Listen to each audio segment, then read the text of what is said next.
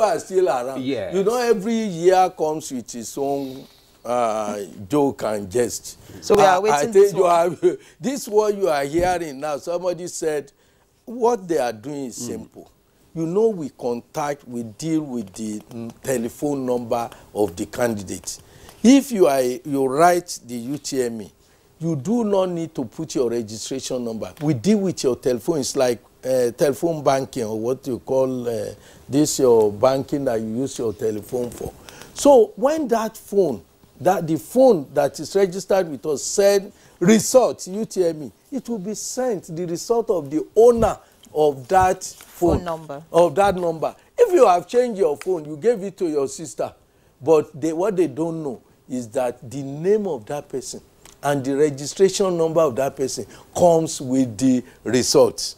Okay. So those who say or one person who said it, come out, give us, let us see the results.